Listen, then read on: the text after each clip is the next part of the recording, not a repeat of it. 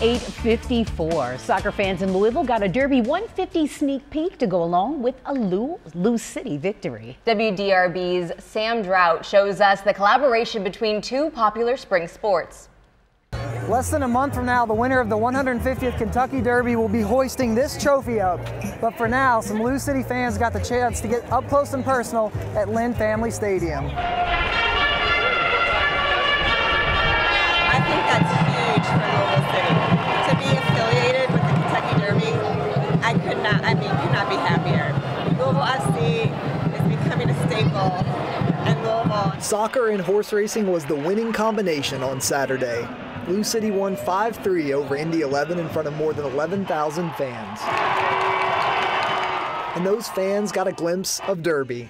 We just wanted to come out and thank the community and bring the 150th gold trophy for our fans to engage with and kick off Derby season. I love the fact that so many big organizations such as LouCity and Churchill Downs have continued to collaborate together. We are the only city that can take a 2-minute horse race and make it into a month-long celebration. It's springtime in Louisville. I can't think of a better spot to be. In Louisville with photojournalist Mason Mills, Sam Drought, WDRB News.